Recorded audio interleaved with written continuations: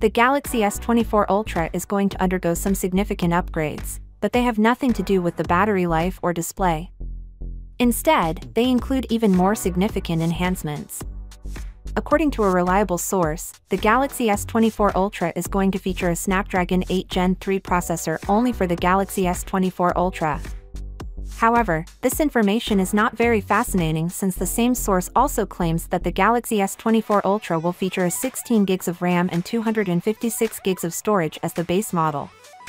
Although the base model of the Galaxy S24 Ultra is going to be updated from 8 GB to 12 GB, the top-tier model is going to feature a 2 TB of storage. Alternatively, Samsung may have simply jumped to 16 GB as the base model. It was anticipated that Apple would introduce it with the iPhone 15 Pro Max, but this will not happen with the S24 or S24 Plus.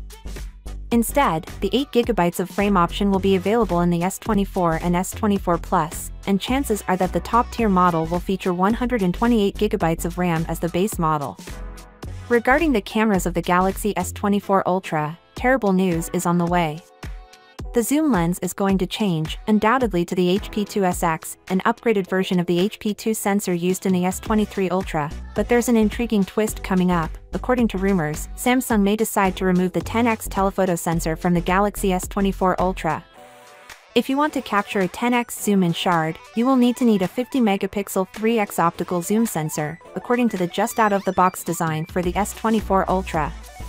Some speculate that it could have a variable 50-megapixel sensor, but that it won't be able to compete with the dedicated sensor found in the Galaxy S23 Ultra. If that sensor includes a 5x telephoto lens, that would be good, but 3x will only be good for 5x shots, not 10x. Let's hope that this doesn't happen and that we're going to continue to receive the same 4 lenses on the back. It was anticipated that Samsung will change the battery procedure for the Galaxy S24 family, and we could wind up receiving higher charging speeds across the board for all models. Finally, what are your thoughts about it? So without being said, let me know your thought in the comment below, and if you are new here, please subscribe. Peace out.